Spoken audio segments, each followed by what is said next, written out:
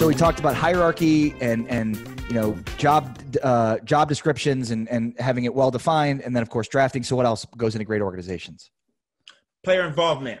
I think that's very, very important. Okay, so now you come down to the team, and I think one thing Jerry West used to do with myself, Magic, and Kareem and Worthy, when they were thinking about a certain player, and within the organization, everybody knows who the players they're looking at. They would bring in the players that this person may have to play with.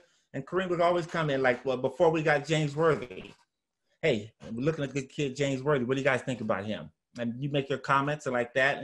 And is it set in stone that the players are picking the team? No, but we're an organization. So the organization is picking the best fit for the team. So when we get out there on the play, at least you'll kind of know if the draft becomes available and that's the player that we get, then you'll know what you're going to be going up against. And so Go ahead. Make those meetings easy when they bring that person in, and you get a chance to talk to them. We got a chance to talk to Worthy when you sit down in the workouts that they have. You got a chance to talk to the kid to see what he's like. And sometimes, you know what? I'm not going to say the player, but we turned down one or two players. Yeah.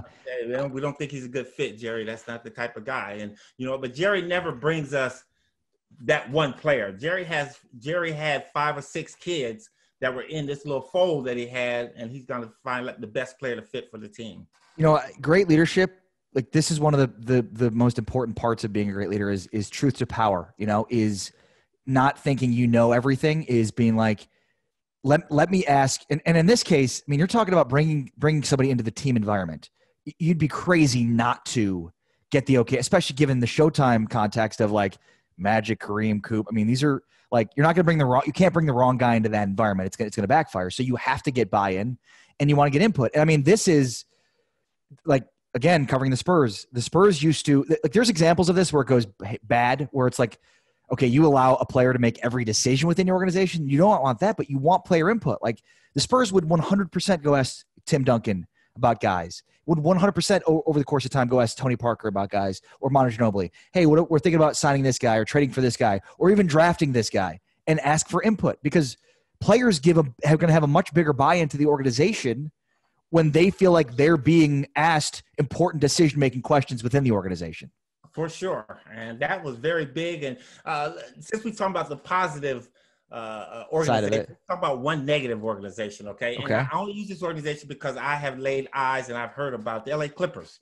When Donald Sterling was on this team and all the bad moves they made and never asking the players anything. Players never wanted to be there. Going back to the early 80s when they had Marcus Johnson, Bill Walton, Norm Nixon got traded there.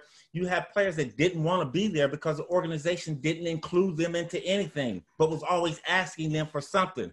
Some of the stories I heard are just atrocious about a player would come in and he played a game and they would get them the next day to go out and speak at a community. You don't do things like that. And that leaves a sour taste in players' mouth.